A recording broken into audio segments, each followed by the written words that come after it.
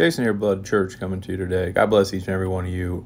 If you're not saved, get saved by the blood of Jesus Christ. It's the most important thing. One sin can send you to hell. Jesus was God in flesh form, God himself, the Messiah, walked a perfect life, never sinned. He laid down his life so that your sins, past, present, future, can be washed away. You need to admit you're a sinner in need of a Savior, put away your pride, turn towards the cross and away from the world, counting on Jesus Christ and his blood atonement. 1 Corinthians 15:3-4, he died, he buried, and he rose on the third day.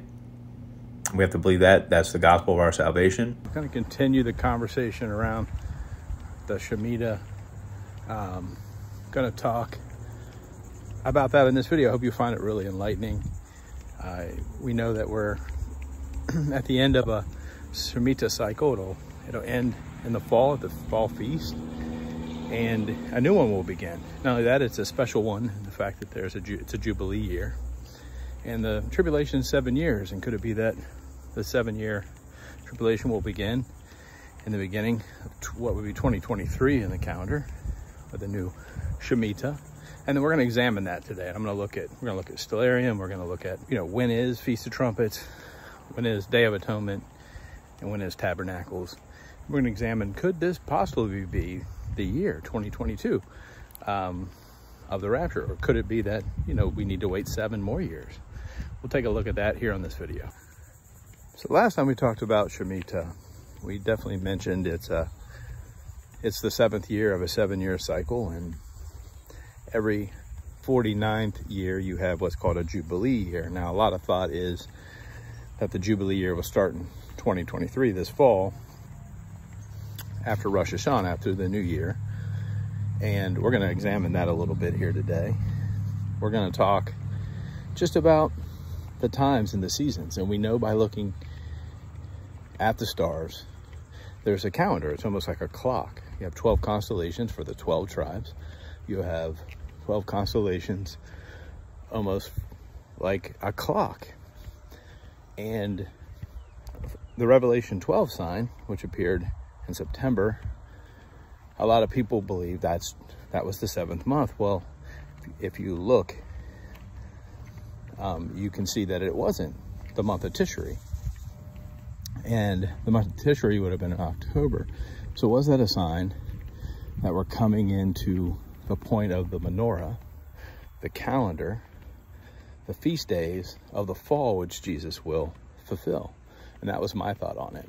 And so interestingly enough, when I look at the menorah, you have the spring feast, which Jesus fulfilled. He arrived in Passover, and he was a Passover lamb. He fulfilled unleavened bread, and he was the first fruits, along with the Old Testament saints that were risen from the dead. And of course, we know what he did on that cross for us and our salvation by the blood of Jesus Christ. Amen. But he fulfilled all those.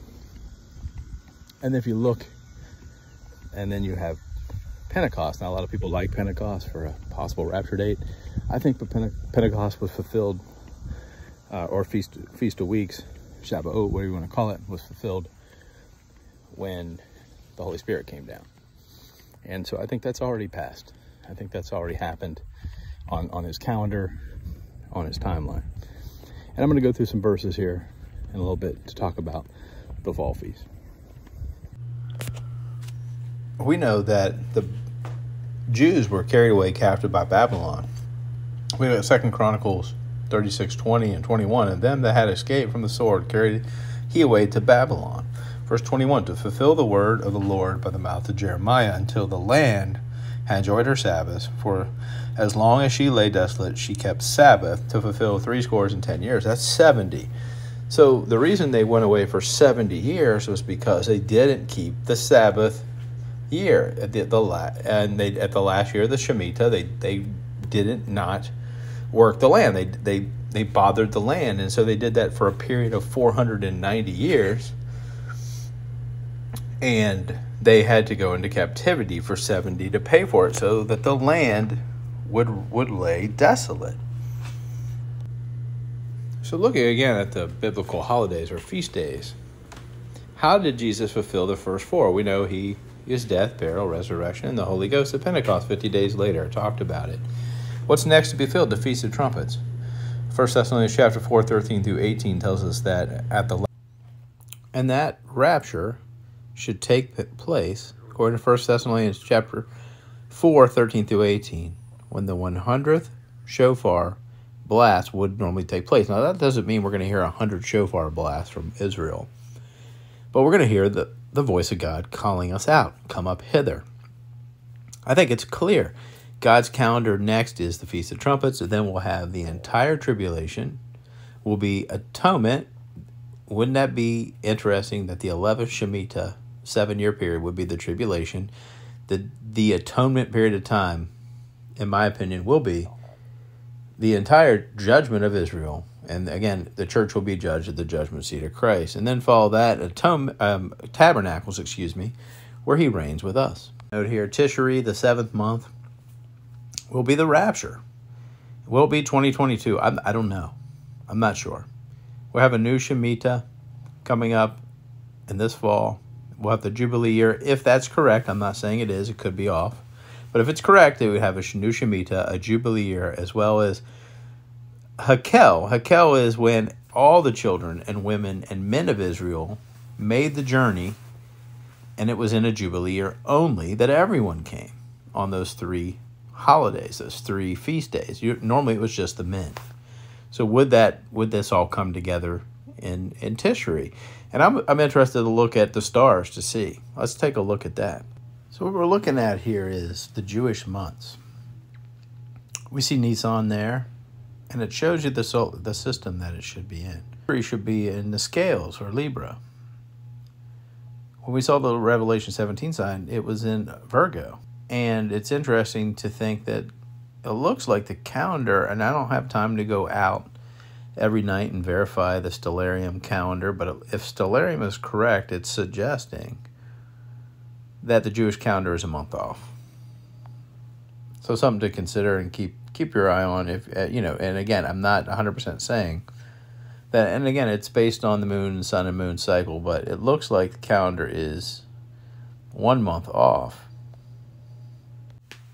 So here we see biblical feast calendar for 2022, and you can see that the Feast of Trumpets, Rosh Hashanah, they predict to be September 25th and 27th. And again, they're going to say 10 days later, the Day of Atonement, Yom Kippur.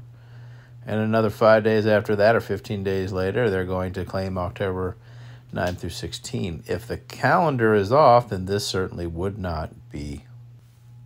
Now we're looking at the Revelation 12 sign in the heavens, and we're taking a look back in 2017 in September, where you had the moon at the feet of Virgo, Jupiter aligned with the sun.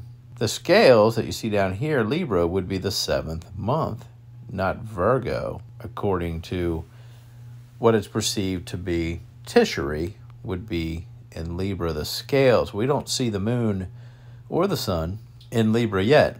It makes me wonder if the calendar, the clock in the sky, is telling me that their calendars are wrong. And will be September of 2022.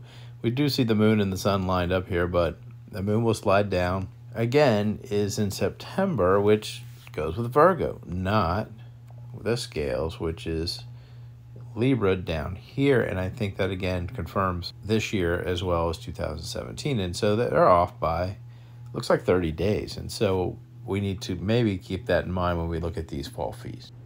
So looking at stellarium, October 25th, you start to see the moon and the sun move into Libra, or the scales, which would be Tishri, the next couple days. It would be Feast of Trumpets if this is correct. And it makes me, again, I'm not saying 100% this is the case, but it makes me keep that in mind, that Feast of Trumpets, people are going to think it's in September, could be in October. Food for thought.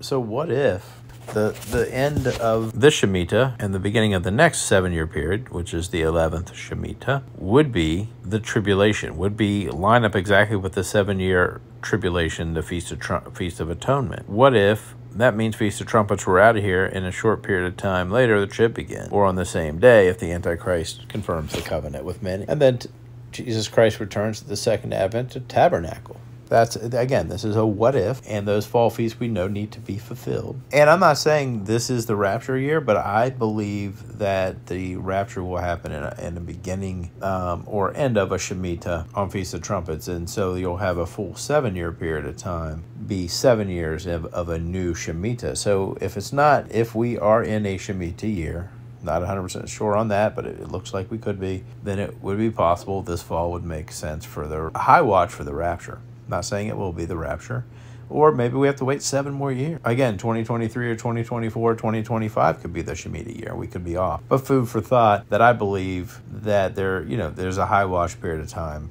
And September, 27th is what they believe will be Feast of Trumpets, but is it in October 25th through 27th? And that is what, I was showing you with Stellarium. Anyway, God bless. Hope you enjoy the video and have a great day.